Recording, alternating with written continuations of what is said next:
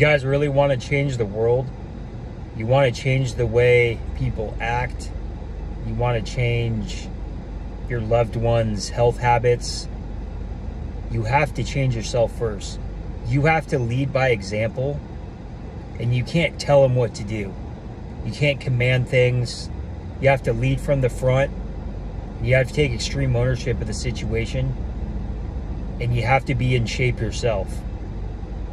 You know, too many people are too quick to point out flaws in other people and point out other people's shortcomings. They're not taking ownership of their own health.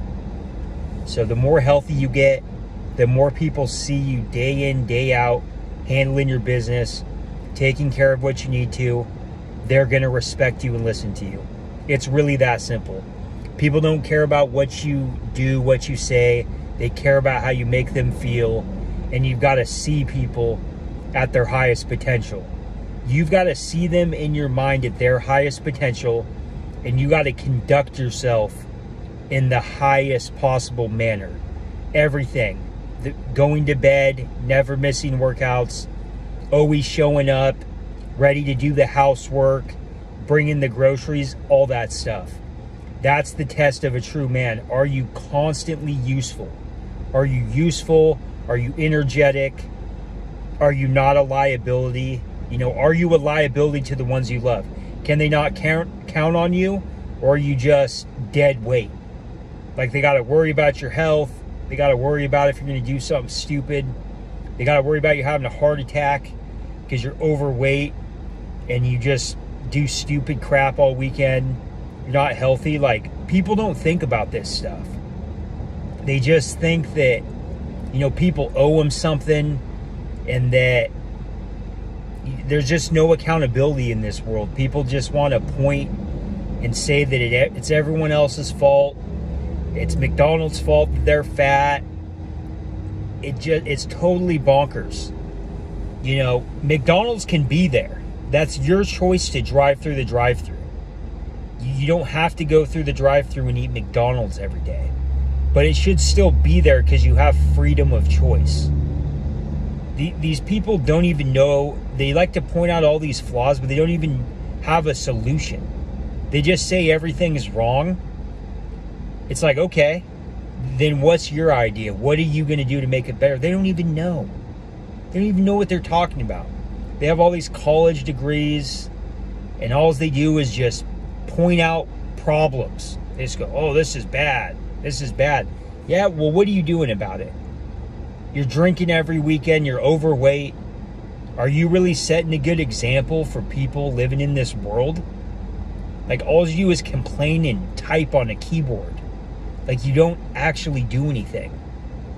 When you're actually healthy and you actually treat your body right and you walk every day and you lift weights and you help people in real life when you see them, you open doors for people, you help your family move if they need to move, you keep yourself healthy so you're able to help other people. That's actually helping the world. Not, you know, pointing at posting something and typing some words and pretending that you care so much about these problems that you really don't care about.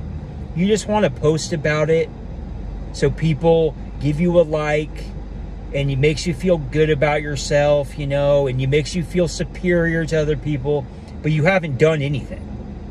You literally haven't done anything, and you just sit in your house, and you're unhealthy, you don't get sunlight, you don't actually try to help anybody. You just want to have that false sense of, you know, heightened social status. You just want to get that easy dopamine hit and feel like you're doing all these big things. But you're not actually out there in the field. You're not actually out there making changes with your bare hands. So that's what people, just getting in shape, you are so helpful to humanity. You are so helpful. You can help people move stuff. You can protect somebody if somebody's trying to hurt them. You know, you're physically able. And then you don't have to wait. You don't have to rely on other people to help you. You know, because you decided to neglect your health, you decided not to take care of yourself. Now you expect other people to take care of you, right? And you just, they owe it to me. They have to do it. That's people's mentality. It's rotten. You should be in your best physical shape as much as you can. I understand some people have worse genetics than others, and they just don't have certain capabilities. You know, and everybody likes to point out the outliers.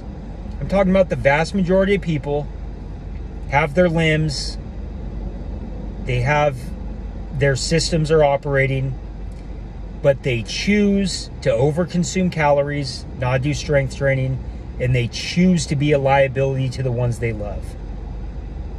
And you can say I'm an asshole for saying all this, but who's the bigger asshole? The person that's fat and diabetic, that makes their family and loved ones worry about them every time they walk up and down a flight of stairs?